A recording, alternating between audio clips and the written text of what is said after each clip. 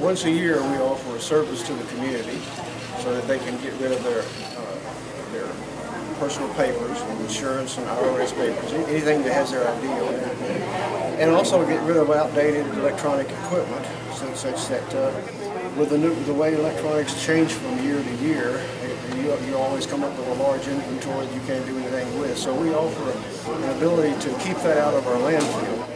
Sims Recycling actually shreds those computers and electronics and shreds them into little small pieces, and then they extract the precious metals and the semi-precious, and then all of the elements are extracted and actually turned back in and recycled. Everything that they do recycles that thing. So you could, we laughingly say, you could probably donate your computer today and buy it back in 5 years.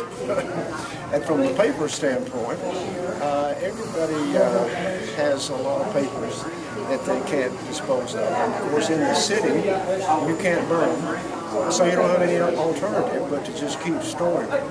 So once a year, mid-May, we offer a service to bring your papers out, and we turn it into confetti.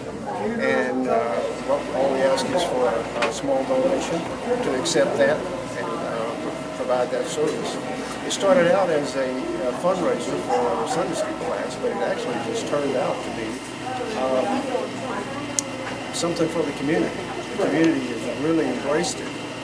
And what we do is we'll take we have a list of items that are needy for the church, and the class will vote on that and select one of them and present the funds to that particular.